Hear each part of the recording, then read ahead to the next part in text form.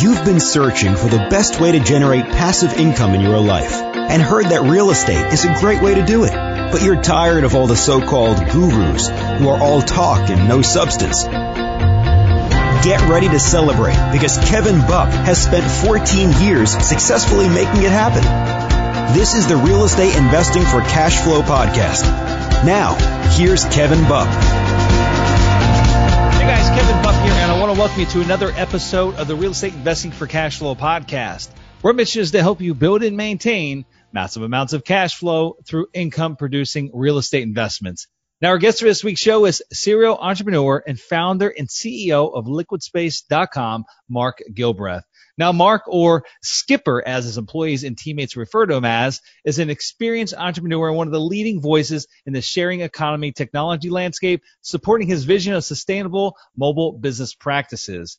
Now, in his past, Mark was both a successful real estate developer as well as a software industry veteran with 20-plus years of experience at previous companies including Wyle, Altera, Toolwire, and Venga Ventures. Now, here's what you're going to learn in our conversation with Mark today. You're going to learn how Mark's prior tech and real estate development endeavors, along with the financial crash of 2008, led to the birth of LiquidSpace.com, which is an online marketplace for flexible office rental solutions. You'll learn how Mark went about proving his concept prior to rolling it out at scale. You can learn how the COVID crisis is helping to fuel the evolution from the traditional long-term office lease model to a more flexible workplace solution.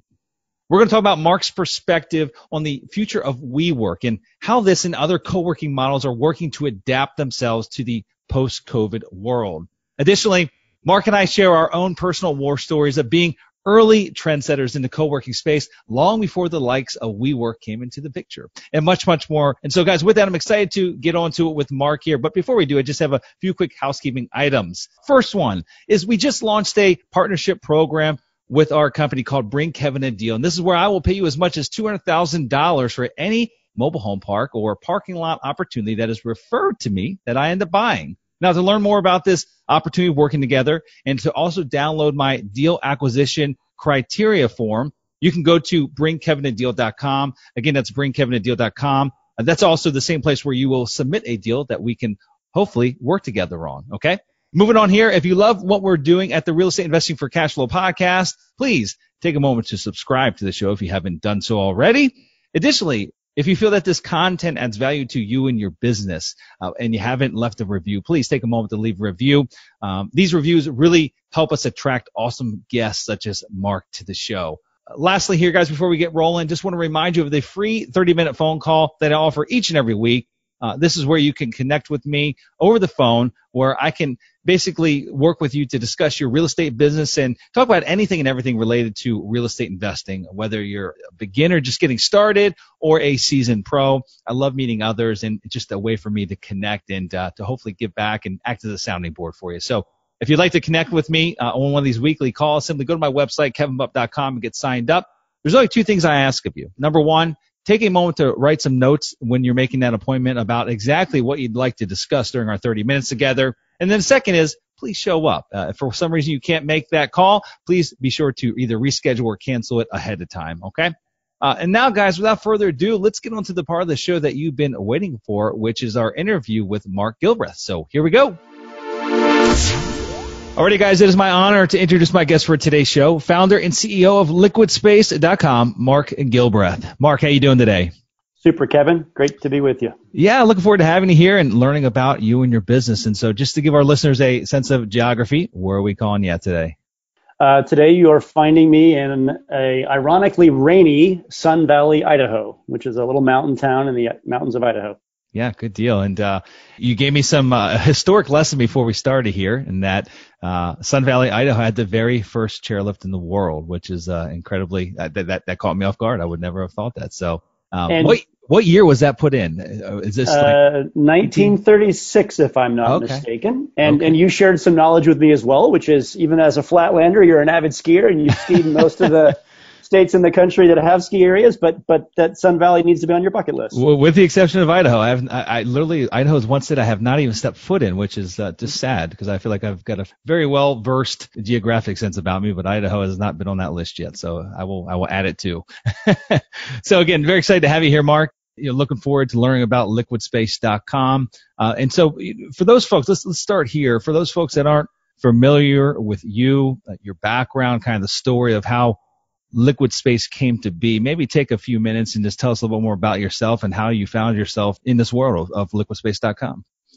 Yeah, happy to. I mean, Liquid Space was founded and launched 9 years ago. And maybe just to start briefly on what it is, and then I'll happily sort of tell the founding backstory. It's a marketplace for flexible office. Mm-hmm. So it's a digital marketplace. You can think of it like an Airbnb, except this is a specialized marketplace that's focused on being a place where individuals and teams and companies can find and book office space and meeting space by the hour or by the day or by the year. And my career has been a series of technology roles. I was an electrical engineer and a computer architect out of college, went straight to Silicon Valley in the San Francisco Bay Area out of school, spent about 10 years in the semiconductor world, and then got the startup itch and was a co-founder of a software company. And then I stumbled into some real estate development, self-storage and office, in the Boise, Idaho market. And it was actually the sort of collision of my software and technology background and my young and somewhat ill-fated foray into real estate development. The collision of those two things sort of sent me back to technology, but with an eye on the extraordinary opportunities to bring tech to the commercial office industry. Okay. So what was the actual problem or void that you saw in the marketplace that really drove the creation of Liquid Space? Well, in 2010, if we can all roll back our clocks to reflect on kind of the shadow in the wake of the global financial crisis, mm-hmm. which was, of course, predicated largely on a real estate imbalance. In 2008, 2009, 2010, we had a recession. We had a substantial pullback in most major markets in the U.S. around office. And it was in that time that I sort of saw in plain view the radical amount of underutilized real estate that was sitting out there in plain view. And you saw it every time you drive down a road in any city because you'd see, lease listings, office available. Right? Mm-hmm. And so it was that sort of stark in your face view that I couldn't not see in 2010, combined with an experience that I had in 1999 when I was a first-time CEO in Silicon Valley with a startup company and had to go lease an office space for my growing team. And I did what, every leader in a company does. I went and found an office space and was steered down the path of signing, at the time, a relatively short-term lease. It was 5 years, but that was normal. Yeah. And lo and behold, my story in 1999, 2000, 2001 was not a lot different than most real estate leaseholders, which is my bet as to how much space I was going to need in 5 years was completely wrong. In fact, I ended up taking about 5,000 square feet, 2 floors of a relatively small building. I never moved into the second floor. So I had that scar tissue from 1999, which was long-term leases are bets and they're never right. It's either too much or too little. So fast forward to 2009, 2010, when we were working our way out of the global financial crisis and recovering from an office recession. And I saw all of this glaring excess inventory in the market. And I also saw the emergence of like mobile apps, and I saw the emergence of Airbnb as a marketplace and the popularity of other marketplaces like OpenTable for restaurants and Expedia for hotels. And I thought, wait a minute. We got excess inventory that's sitting underutilized. We've got like a generation of digital marketplace business models that are emerging. No one's done this for office.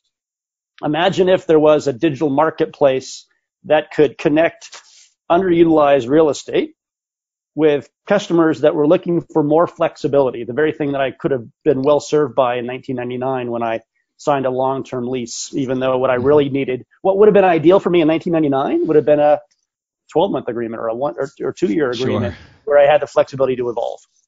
And so that was the problem statement I saw that inspired me to create a new tech company. Okay. No, fantastic. I appreciate the additional insight there. And so, the average consumer, just Joe Schmo that owns, XYZ company that utilizes office space, or just the general consumer that's driving through the streets of any major city, back in 2010, any city that has office space, present. Would have seen the leasing signs, would have seen the vacancies as well. However, the average individual or average consumer would think, well, if it's empty, that means there isn't really an end user for it. Maybe it was overbuilt, there's an oversupply, what have you. And so, how did you determine that there truly was a need for this type of a business model or app or marketplace, what have you, in a time such as 2010, where we do know that, there obviously was a need for space, but there was also a lot of oversupply, not just in the office sector and the housing space and retail space, what have you. How did you determine the actual true need and actually get this off the ground? Yeah. So in our pre-chat, I mentioned that I had done a little bit of real estate development. So I started in semiconductors, then software, and did some real estate development. And the real estate development experience I had was building a small portfolio of self-storage facilities in the Boise, Idaho market. And for the real estate investors on the call, and even the consumers on listening in today, everyone knows that the self-storage business model is basically all about flexibility, right? It's a month-to-month agreement, and you can have any size space that you want, 5 by 5, 10 by 10, 10 by 20. The principle there is you should never have more or less space than you need. Like if you buy a bigger locker if you need it, you can downsize it when you want to. So I was in that business. I was new to real estate, but I was in that business. And I thought, wait a minute, that model, if applied to office, makes fundamental sense. Right? So it was that framework from a business model standpoint. What if there was the ability to procure just the amount of office space that you needed and upsize and or downsize whenever the business conditions warranted that? Would that be a better thing? Would there be a value prop to that? Would there be an ROI to that? My thought was, well, from my own personal experience, yeah, when I signed a long-term lease, it was invariably a wrong bet. I was oversupplied forever. So I built Liquid Space came about to try to be the implementation of that concept. Let's create a digital marketplace where it's solely about office on more flexible terms. Yeah. Let's attract owners that have space to share on flexible terms and people that want it in terms more flexible than a traditional lease. Yeah, no, fantastic. And so which market did you go to first to prove this concept? Was this major cities, San Francisco or what have you? Yeah, so our original thesis was that the most obvious beneficiary of this concept would be a company that was growing rapidly. Because if I'm growing rapidly, my needs are evolving. I arguably might need more space. Startup companies tend to grow rapidly, but also a lot of startup companies don't end up making it. So there's a high flux in terms of what they need. And so Silicon Valley was a very natural place to launch this concept. And so liquidspace.com launched 9 years ago, spring 9 years ago in San Francisco. And it began as a mobile app through which you could search, find, and book meeting rooms or offices by the hour or by the day. That's what began. So it was purely short-term, space by the hour, by the day. And the properties that plugged into our platform and had listings were serviced office chains. So think companies like Regus, co-working spaces that were a new thing in 2011 and have since blossomed. And to a lesser degree, hotels with their meeting rooms. In all cases, those are space operators, real estate businesses that had meeting rooms and offices that they were ready and able to share on short-term basis. That's how it began. And then we pretty quickly expanded it across the U.S. and beyond that into additional international markets. Did you find any barriers with the traditional office owners that were used to those 5, 7, 10-year, long-term leases? Did you find a barrier to getting them on board, those that had that vacant space that were waiting for that end user to come in that was going to take a minimum of a 5-year lease, which isn't a good fit for a lot of people, as we just discussed? And how did you overcome that barrier? Yeah, well, I mean, the real estate industry has a lot of strong, established sort of legacy players. There's a lot of folks, a lot of constituents that really don't want the model to change. The brokerage community, likes the industry as it is. The legal community likes the industry as it is. And of course, the developers and property owners have had a long and very positive run.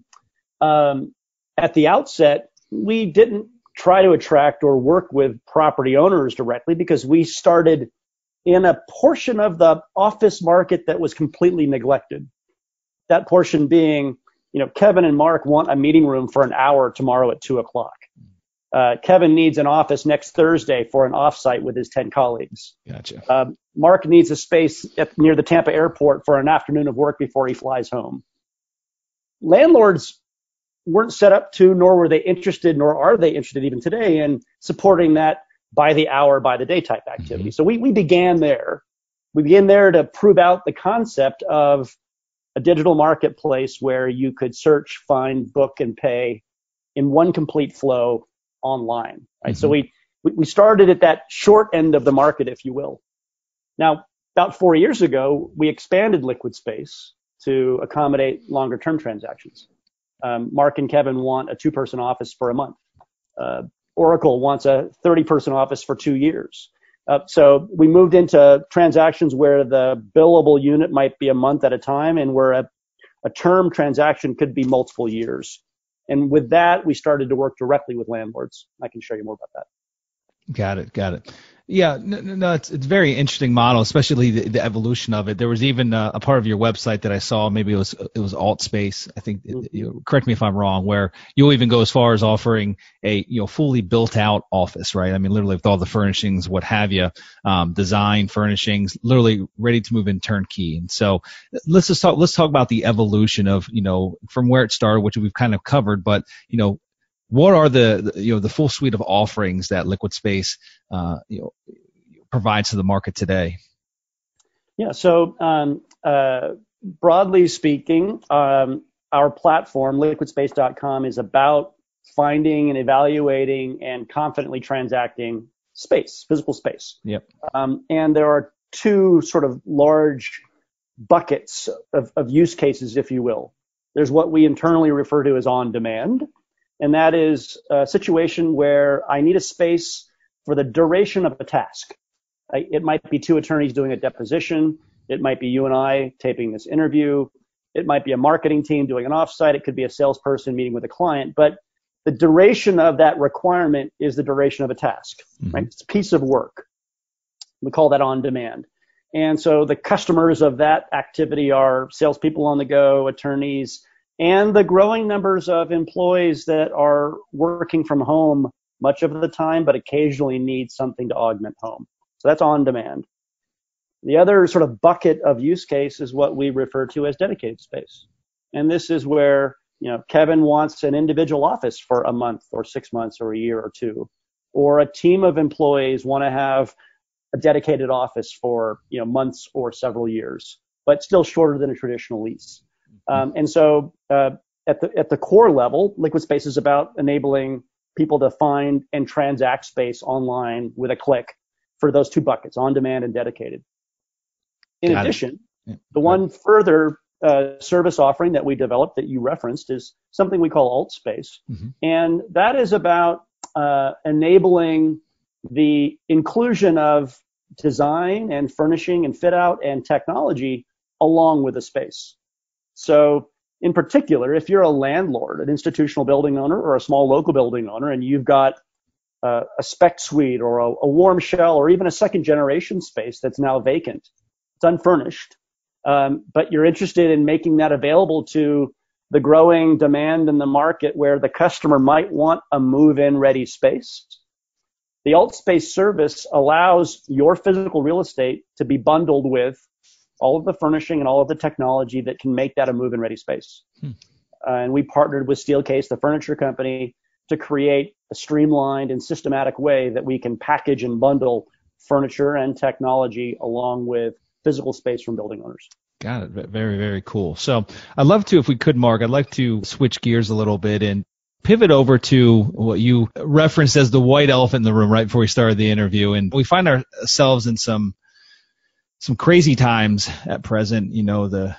Not just this country, but the entire world is in somewhat of a tailspin, some at a different stage of that tailspin than others. One of the big changes that's occurred is people aren't working out of their offices today. Lots of companies haven't fully gone back to work. In fact, the majority haven't. There might be, bits and pieces of their workforce that are working out of the office, but the majority still working from home.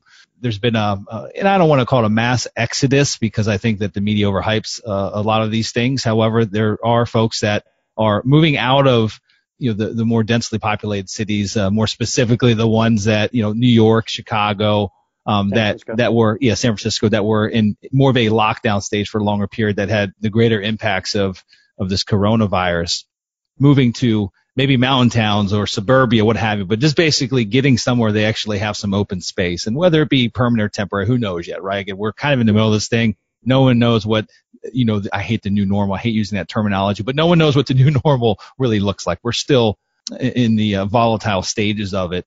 There's even certain cities that are still, in like the, maybe only the first phase of reopening, right? So they're pretty much still in lockdown. And, gosh, now most of the countries, other countries in the U.S., including even like now we're down here in Florida, even the Caribbean and all that, like they're not allowing folks from the U.S. in, right? I mean, we're stuck here in the U.S. We're not going anywhere at this point in time. And so, the question I have is, and it relates to, just really co-working first, because co-working ties in with, the office model, ties in with liquid space, what have you. Do you feel that this pandemic could be the end of the WeWork or the co-working model in general? No, absolutely not, actually. And for the listeners, just a point of clarification. If you go to liquidspace.com today, to our marketplace, in our platform, you will find WeWork and Regus and Industrious and Convene and the thousands of other co-working space and serviced office operators, as well as landlords, as well as private companies subletting excess space. And so those firms that you mentioned, like Regus and WeWork, are our partners. And we are a platform that allows people to find them and transact them. Now, to your question directly, like is COVID and all that it has wrought going to be the end of co-working? I think absolutely not. To your point, I think you're spot on. We can't know, and it'd be dangerous to be too boldly predictive about what the new normal is going to be. Yeah. That said, there are some broad outlines that are pretty clear now, and there are some fairly grounded predictions of what the new normal will have as some of its characteristics that I'm certainly prepared to share. So here's kind of our take on what we've learned so far over the last 3.5, 4 months. Number one, fact, there was what I think history will refer to as a great workplace migration that happened in March for most cities. Right? Everybody was forced to leave the office. Now, they were forced to leave the office because cities were shut down. In addition, they were given permission by their employers to go work from home in the interest of their own safety because of the threat of infection. So we had this mass exodus, and something quite interesting began to demonstrate itself in the weeks that followed. It wasn't even a month later that James Gorman, the CEO of Morgan Stanley, on Bloomberg TV said, over 90% of our employees are working at home. This is a bank. This is a conservative investment bank. Over 90% of our employees are working at home. We've had no major issues. Quote, clearly, we will need much less real estate. Like, this was 6 weeks into COVID. And a conservative company was already declaring what fundamentally amounts to a transformation in how they think about real estate. Now, since that time, those accelerated learnings have been experienced by a great many companies.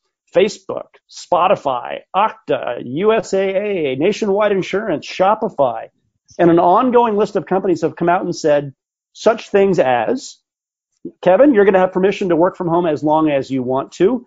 We'll have an office for you here if you want to come back, but we're going to give you the permission to choose when you want to work from home and when you want to work somewhere else.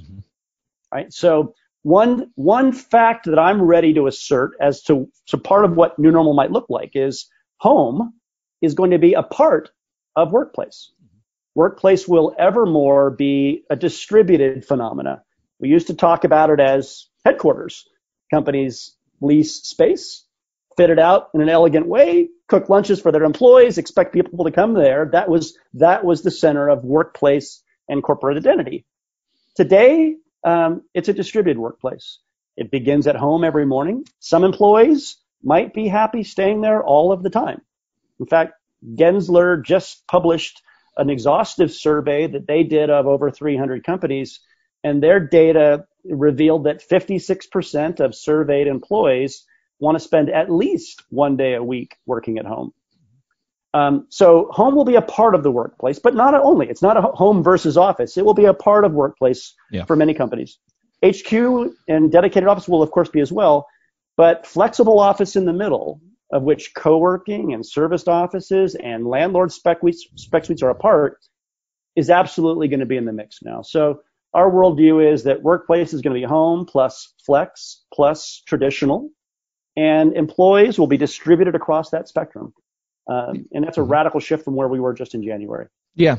I think there's probably a large sector. I'm sure there's probably been some surveys done. I don't know what the statistics look like of folks that, while they might suggest that they're going to continue to work, given the choice, work a day a week or 2 days a week from home, they miss that social interaction, that social engagement, right? The camaraderie that comes along with actually being in an office environment. I'm one of those folks, right? I enjoy being around others, right? I thrive off the energy. And it's really challenging to get that in most home environments. Now, I really enjoy my home office, don't get me wrong, but it becomes especially difficult for those folks that might live in more urban core environments with smaller housing. You know, they don't really have the dedicated office. They're working on their couch. They're working in their kitchen. They might have children running around, what have you. A whole nother slew of challenges that get thrown into the mix. And so the follow-up question would be, what changes do you think need to occur to the co-working model in order for it to adjust then to this new world? 'Cause I think part of it's going to be folks getting comfortable again, right?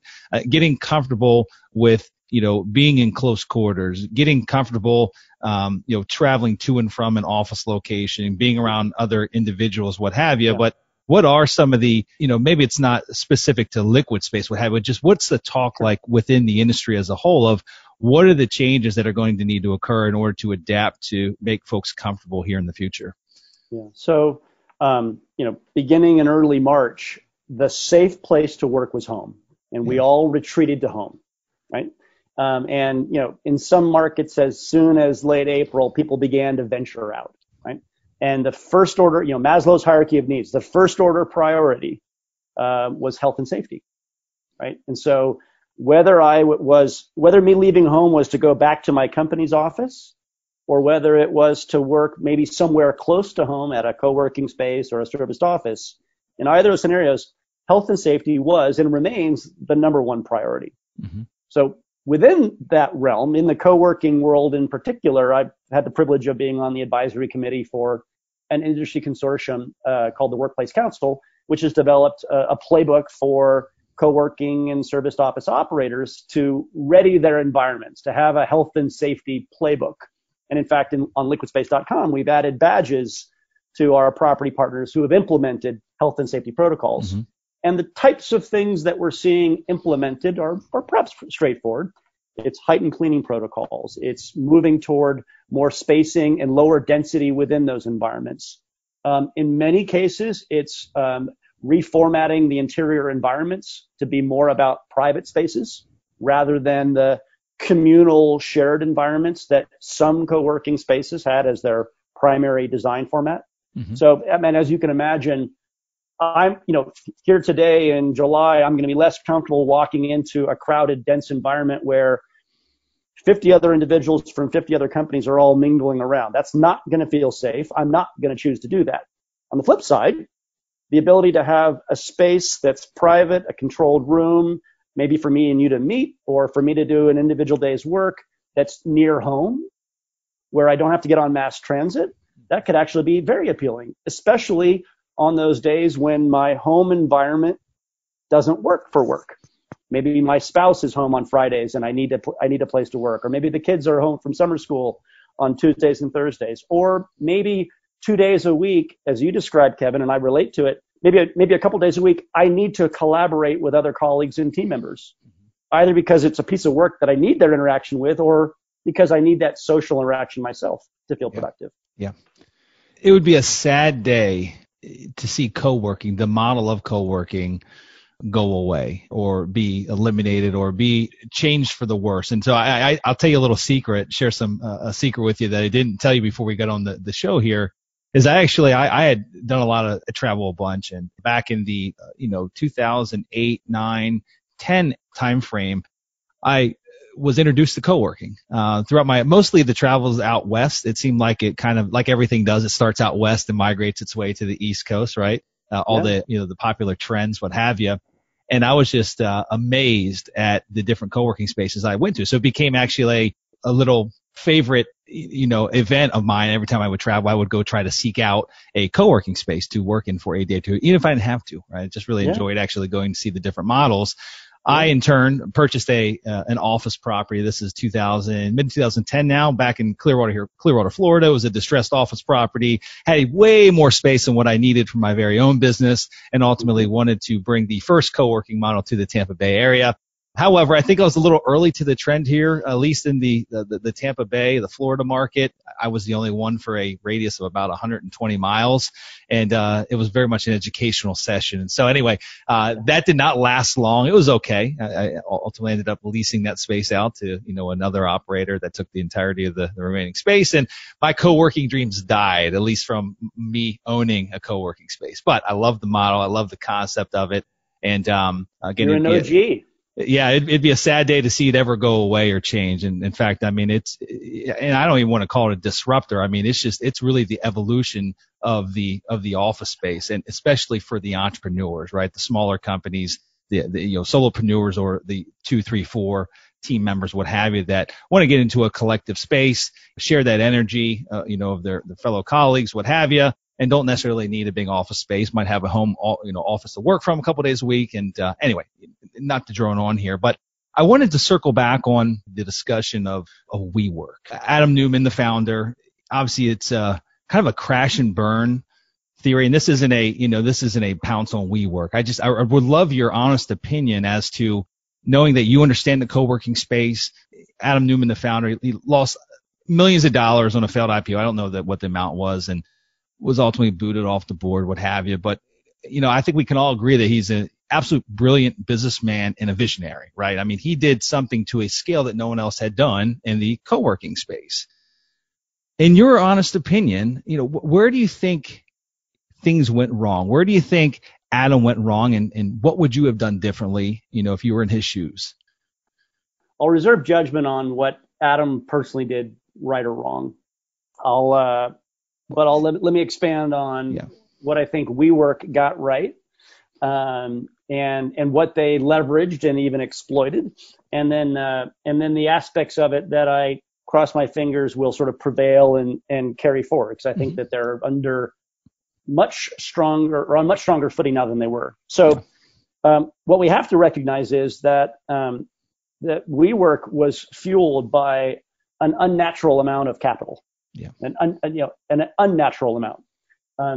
If they aren't the most highly capitalized startup company ever, they're certainly in the top 5 or top 10. Mm-hmm. So, $10 billion of SoftBank capital was put behind an exciting vision. And the core of the vision and the core of the proposition was around flexibility.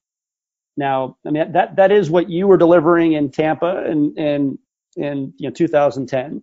That's what every co-working space and serviced office from a business model is sort of doing, that's different than a traditional lease.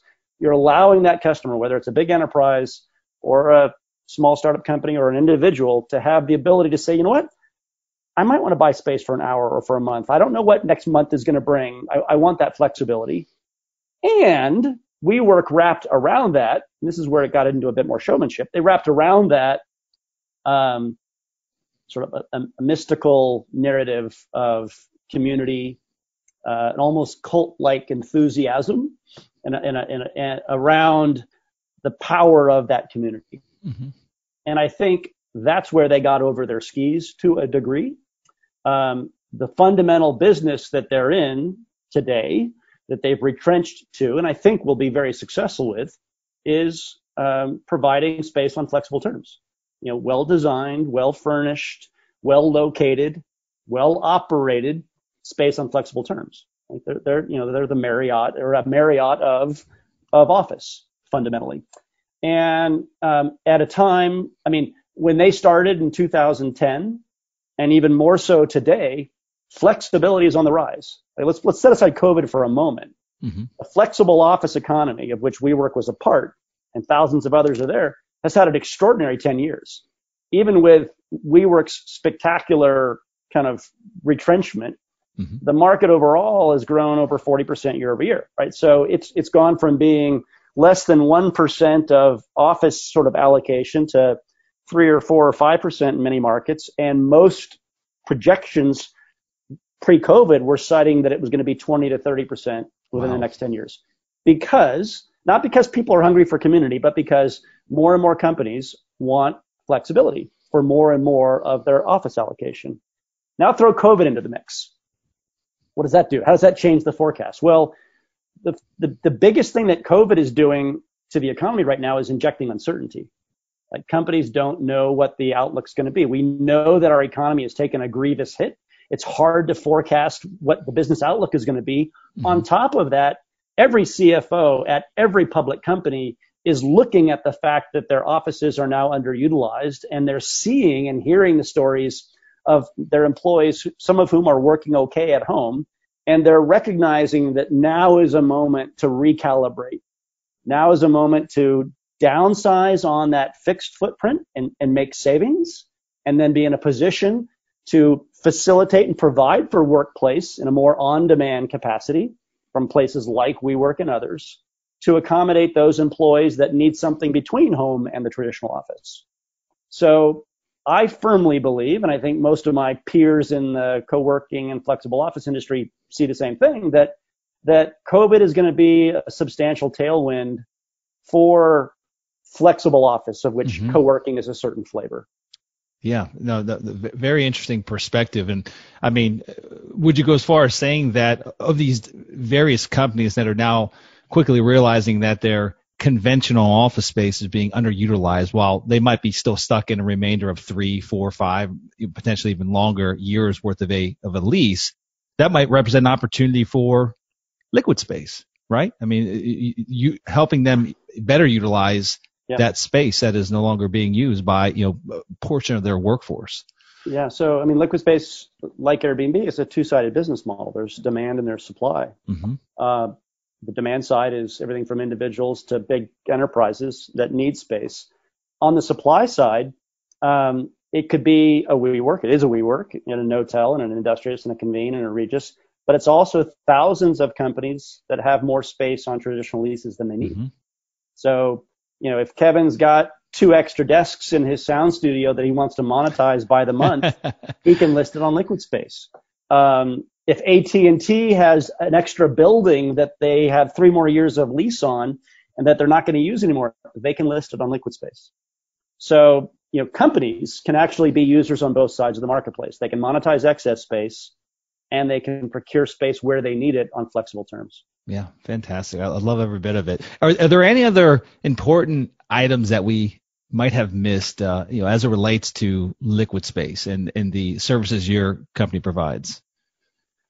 I think the key message first of all, address kind of, let me share a key message for companies, and then on the demand side, if you will, mm-hmm. and then similarly for building owners on the supply side. To companies, I think most companies spent March and April and into May just triaging, figuring out, the policies and the protocols to make their employees productive at home. Like, let's get them set up on Zoom. Let's get them firewalls. Mm-hmm. Let's get them notebook computers if they need it. That was triage. Let's then triage our corporate offices to be ready to let them come back and be safe. So let's figure out how many people we can let back in. Let's figure out where we're going to put the hand wash stations and how we're going to get people up and down the elevators safely. They've been triaging all of that. Now they have the time and the space and the need to start to figure out, okay, we're going to be downsizing our corporate offices over time because it's now clear we're not going to need as much of that. How do we start to provide additional space to augment home? How do we provide on-demand space for employees on days when they need something else?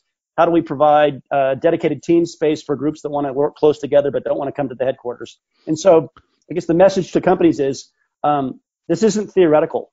There are thousands of spaces out there. You can find them all on a platform. It's called Liquid Space. Like, you can deploy an on-demand distributed workplace tomorrow.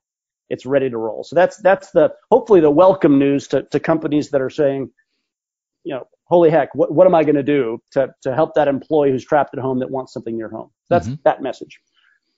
On the supply side, I'd like to sort of call out building owners in particular. Most building owners, you're an exception. Most building owners were not as progressive as you were, Kevin, in 2010. They're accustomed to signing long-term leases. Like, for them, they're great at site development, location, hiring brokers, but they're used to tenants that sign long-term leases. They're not used to serving customers on flexible terms. For building owners, the message is there is a rapidly growing demand for space on more flexible terms. If you want to participate in that economy, you need to ready yourself to be able to efficiently do transactions on flexible terms. That means you're not going to be trading a 90-page lease agreement back and forth and redlining it. That's not the way the flexible office economy works. You're going to want a simple standard agreement. It also means that your inventory needs to show up online because that's where people are searching. And so the message to landlords is there's a platform and a tool set that can let you be active in the flexible office economy tomorrow. Fantastic. I've got one follow-up question to that. Is there a service that Liquid Space provides for building owners, for landlords, that, for example, I'm looking here where I live. The actual address that I live is Palm Harbor, Florida, so it's just north of Clearwater, and there's a few options in Palm Harbor, not nearly as many options as there are in Tampa, right? Tampa is much more of a major city. For those that might have space available or a building available that could have flexible space, to see what type of demand before listing it, before going through that process, determining through Liquid Space how many folks are actually searching for specific types of space in that given area. Yeah. Is that a service you offer? It's a fantastic question. And yes, it is. In fact, it's built into our platform. So if Kevin owns a building in Palm Harbor, Florida, he can create a listing on Liquid Space. And when he does, as a privilege of having a listing, being part of the supply base, you will immediately start to see what we call demand signals. You'll see people searching in that market. In fact, our platform also, so if somebody comes into Liquid Space and searches in Tampa or and searches in Palm Harbor, you'll have visibility to what they are looking for. And the platform also gives you tools to be able to send a proposal to that person that's searching. So customer might be poking around for a 10-person office in Tampa. You can actually reach out to them anonymously through the platform in a secure way and say, hey, I see you're looking in Tampa for a 10-person office. I've actually got a 10-person office here in Palm Harbor. Would you like to take a look? Here's a link to my profile. So got it. Enabling owners to see what the market wants is a powerful concept. Yeah. We're also working on data analytics to start to provide proactive guidance to developers so that they can contemplate what inventory should I build and where, right? And how should I price it? That's where I was really going with that question. I like that. What does the market want? Yes. What should I build? Yes. Is it 10-person offices or 20-person offices or 1-person offices? What's the price that the market will bear? How strong is that demand signal? Yeah. Well, even not even necessarily build, but as we move into these ever-changing times, I do think there's going to be a lag in traditional office space, right? But as some of these leases come up for renewal, these longer-term leases, the old landlords that haven't adapted to a new model are going to suffer, and some will ultimately, end up losing their property. And so just from a investor's perspective, finding out, where the opportunities are is one thing, but what is the demand for that opportunity, right? Who is the end user that's going to occupy or need that space, and marrying the two together. So this is a little bit speculative, but one of the macro trends that's starting to present itself is that there is some dislocation of employees. There is some evidence growing, especially in the capital markets, that Sunbelt, low-tax, pro-business communities are attracting relocations of employees. And in fact, if you look at the capital markets for public office REITs, REITs in New York City are down, I think, 40%. But in Sunbelt pro business, low tax markets, they're holding pretty steady. And so that's the capital markets anticipating that that people that have choice now in terms of where they want to live. Facebook, for example, has told their employees, would you like to move? And over 50% said, yes, we'd like to live somewhere else other than the Bay Area. So there's already a liberation that's starting to happen. I think the execution of this is going to be, months and years. Yeah. But if you're playing the long game, I think some of the signals are already starting to present itself in terms of where you might choose to develop, or where long development plays might yield. Fun conversation, Mark. This has been an absolute pleasure to have you here and learn about your business. So you got something very special there, and wishing you all the best as we roll through these uncharted waters. So, for those folks that want to learn more about you and the services that your team offers, I'm assuming the best place to learn about that is just by going to liquidspace.com. Is that correct? That is correct. And I'm also happy to share my contact info, Mark with a K, Mark at liquidspace.com. Okay, fantastic. Well, Mark, thank you for joining us here today, and best wishes to you and the company, and again, everything that you have going on there. Great pleasure, Kevin, and certainly thrilled to hear that you were one of the original gangsters in co-working, and so you should wear that label with pride. Oh, gee, I just let the domain actually expire like 6 months ago, and it was called the Cowork Lab, the coworklab.com. I'm like, that was a really good domain. I'm not sure.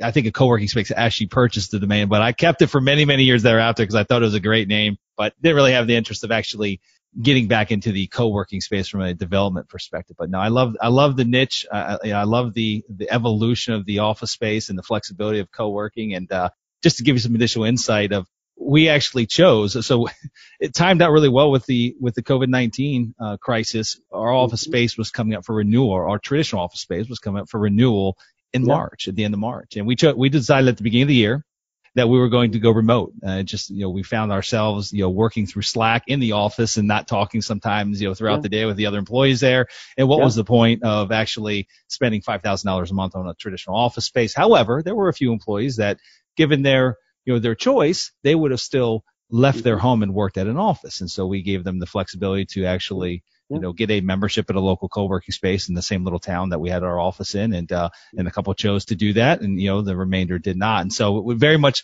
aligns with what we're talking about here today, and how I think the future will ultimately play out with the changes of employers and utilization of their space and what have you. So very exciting time. So, again, Mark, pleasure having you. Thank you for joining me. And guys, that's all we have for this week's show. So until we meet again next week, this is your host, Kevin Buck, wishing you huge success. You take care.